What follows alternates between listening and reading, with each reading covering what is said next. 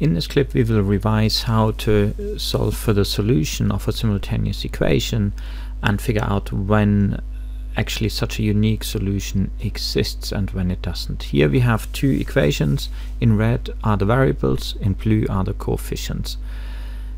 The first step we're going to do is we're going to solve for one of the variables, and typically we solve for y, but that doesn't really matter. So we'll create two new equations with y on the left hand side and x on the right hand side.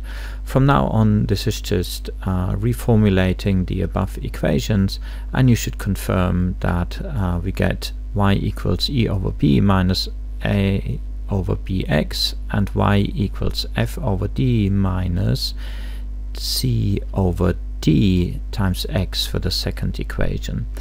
Now this is now a nice form which we like because we are familiar in representing linear equations like this graphically, and that will be helpful in figuring out whether there are solutions. These forms give us the intercepts and in yellow and the slopes of lines in green. So since we just have variables and no actual values, I can just make up where these intercepts are. So let's say f over d is up here and e over b is here. These are the two intercepts. And then I'll draw two arbitrary slopes, more or less arbitrary. Remember, these lines go from negative infinity to plus infinity for x. And this line represents equation 1, and the slope of this line is negative a over b, and this line here is the represents the second equation, and the slope of this line is negative c over d. So from this little graphical illustration you can perhaps see quite easily that a unique solution, that is this point here, exists if the two slopes are different, and importantly they only exist if the two slopes are different, and that if and only if we sometimes represent as IFF.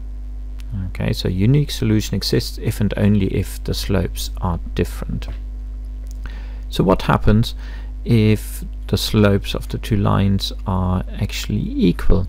In that case we have to differentiate between two cases. The first case is the case where we end up having no solution, and that is if the slopes are equal and the two intercepts are different. Okay, we have different intercepts. The second case is that where we have an infinity of solutions, and that's the case where the slopes and indeed the intercepts are equal. That means both equations represent basically the same line. So let's work through an example. You will possibly remember from your high school maths that there are several ways how to solve simultaneous equations. Substitution method, that's the one we're going to use here, elimination method, and depending on how the equations are set up, one or the other may be more convenient, but both should lead you to the same solution. So here we're just going to look at the substitution method. So we'll solve for y, both equations, and you should find the following solution for these operations. So please make sure that's a 4, so 4 over 5 times x is the slope in the second equation. These are the two slopes. They are clearly different, and therefore we should expect to find a unique solution for this problem.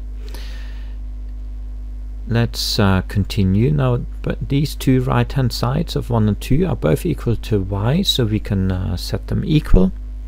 That's what we do here.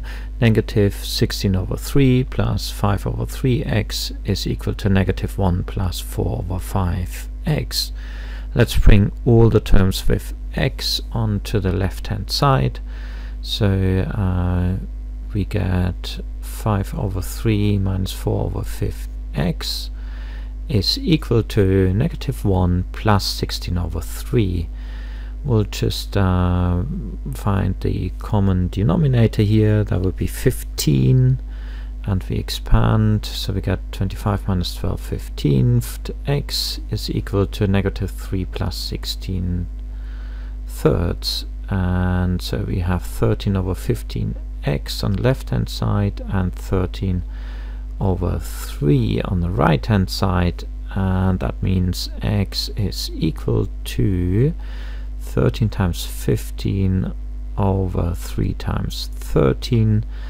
Conveniently the 13 cancels out and we get 15 over 3, which is 5. Now we take this result and substitute it into one of our y equations. So y is equal to negative 1 plus 4 over 5 times 5, so that is negative 1 plus 4 is equal to 3. Hence our solution is x equals 5 and y equals 3. So let's look at another example. Here it is, and I want you to pause the clip and try it yourself before I work through the solution. So here's the solution. We'll start by solving both equations for y. So we have y is equal to 7 minus 4x and y is equal to 9 over 2 minus 3 over 2x. The two slopes are different, so again we should expect to find a unique solution. We'll set both equations equal. We'll get this. We bring all the terms with x to the left hand side, all constants to the right hand side. So here we have negative 8 plus 3 over 2x is equal to 9 minus 14 over 2.